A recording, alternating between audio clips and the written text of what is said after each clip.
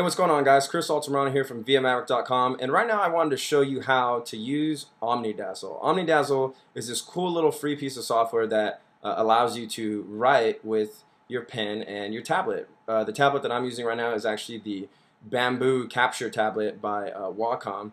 It's really great. I love it. Really awesome responsiveness. Works really, really well. But anyways, Omnidazzle is not too hard to use, guys. All you need to learn how to do really is to configure your settings. And if you want to configure your settings, on the top right, on the top left, you just click Window and then go to Configure, and it'll pop this up right here. Okay. But once you're in this, all you need to click is you're in the Configuration tab right here, and right here, click Pen 1. If I want this right here, if I wanted to use Pen 1, it's 1 right here. But I always like using Command just because I'm used to using a Command feature. I have a Mac, so I'm going to click Command 1, and notice how it pops it up right there. Okay, and now my color on Command 1 on Pen 1 is this red color. I've set it to have no outline. I've lowered the opacity down. If you like outlining on your pen, on your drawings, you can put the opacity to 100%. I like to leave that at 0%. And the width, I just leave it at 5. Those are just the standards. Pen 2, I want this black. This is just the colors that I'm using for ViaMaverick. Pen 3, let's see.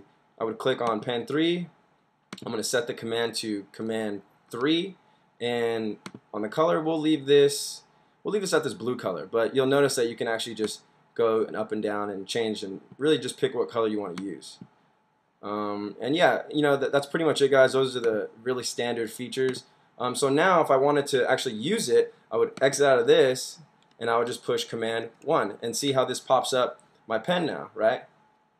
And now I can write. You know, it's just like, hey, put my signature, blah, blah, blah. Not a really good signature. And I've actually set my delete settings to Command Delete. And once you push Command Delete, you're just back from square one. But if you want to use the pen again, you have to use the command feature. So I'll go Command 2 this time to bring up the black. So this is black. And then if I push Command 3, it's going to bring up the blue.